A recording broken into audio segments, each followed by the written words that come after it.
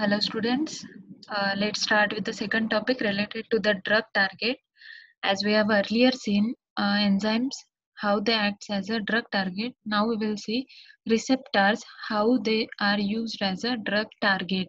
That is, target is a biomolecule, macromolecule on which drug acts to inhibit its reaction. Okay, so how receptor used in this reaction we will see. So what are the receptors? So receptors are also a form of protein which are used for the body's communication process. Body में communication कैसे होता है? It is through the receptors. और ये receptor जो है it is embedded in the cell membrane. पूरा body में जो है, जैसे अपना स्किन है तो किससे बना हुआ है? सेल से बना हुआ है. तो इन सब सेल मेम्ब्रेन्स में क्या है? रिसेप्टर्स है. तो रिसेप्टर्स उन सब सेल मेम्ब्रेन में है, तो वो क्या करते हैं? कम्युनिकेशन एक का दूसरे को, दूसरे का तीसरे को कम्युनिकेशन ट्रांसफर करते हैं और ब्रेन थ्रू न्यूरॉन पूरे बॉडी में वो पहुंचाते हैं.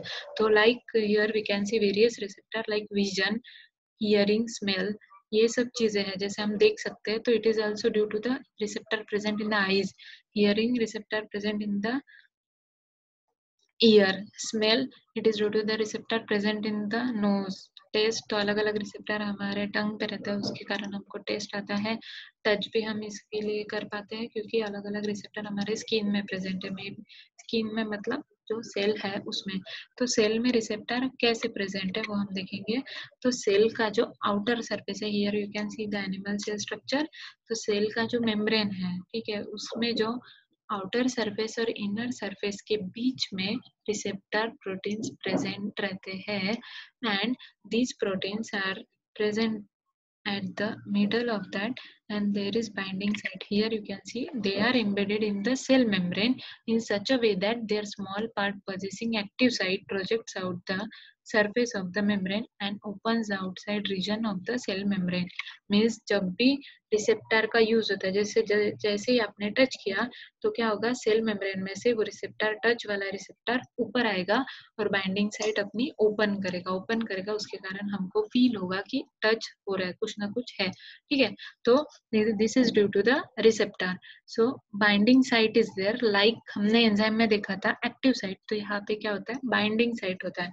अब देखते हैं क्या बाइंड होता है, कैसे बाइंड होता है. सो chemical messengers are there in the body. Messengers मैंने बताया था, बॉडी में अलग अलग मैसेंजर्स है जो कि रिसेप्टर के थ्रू पूरे बॉडी में मैसेजेस पहुंचाते हैं.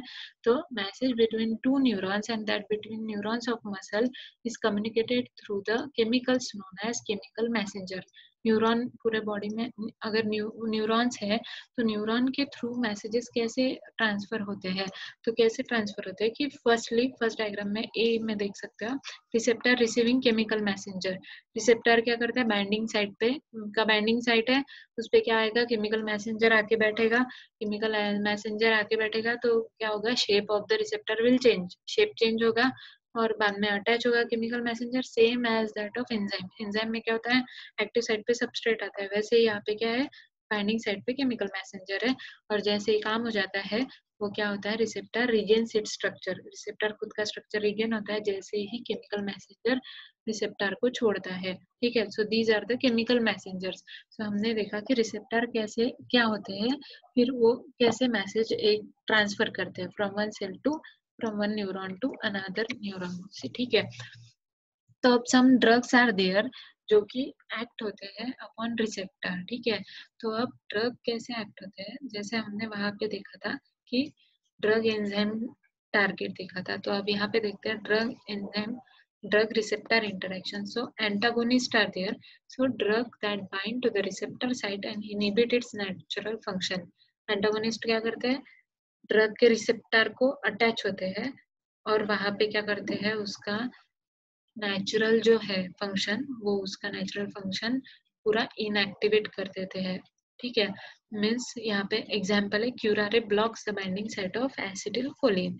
तो एसिटिल कोलिन का जो बाइंडिंग साइट है, मीन्स एसिटिल कोलिन अगर पूरे बॉडी में अगर एसिटिल कोलिन प्रेजेंट है तो क्यूरारे क्या करता है? Paralyses the motor nerve acting on the acetyl Colin. मतलब ये क्या होता है?